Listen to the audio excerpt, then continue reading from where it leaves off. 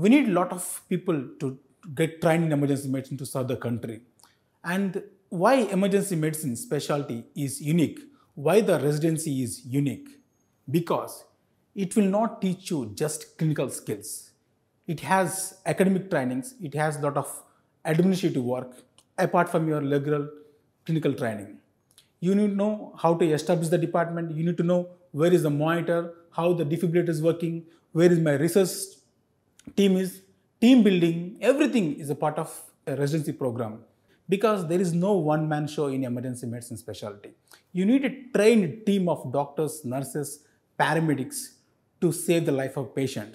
And you need to learn a lot of administrative work, how to talk to a consultant, how to talk to an administrator to get the things to an ED, how to transport a patient in the ambulance, how to talk to other consultants to build the relations.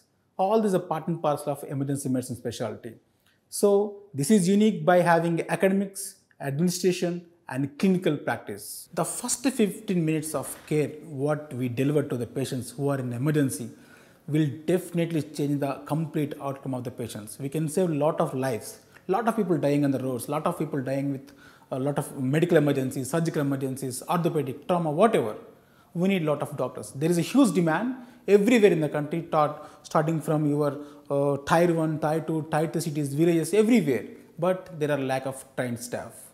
So demand is very huge, but supply is very less.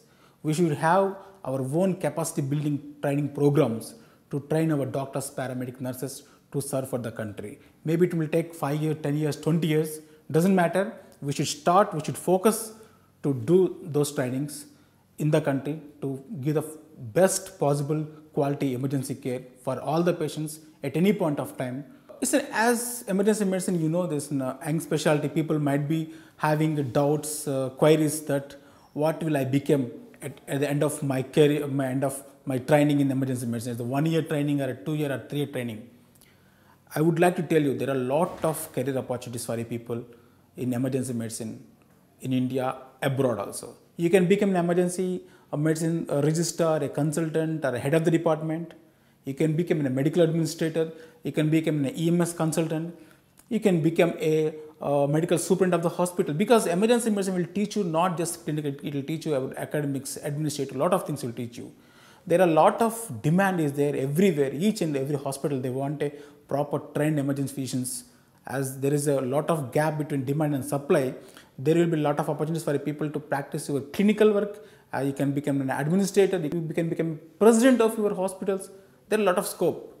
If you are update yourself, learn yourself, innovate yourself in emergency medicine specialty and you could trust your specialty, choose the best mentor, a lot of opportunities are there across the country and internationally also. Fellowship in emergency medicine, 1 year residency program. As I told, we need a lot of capacity building training programs in India to serve the country.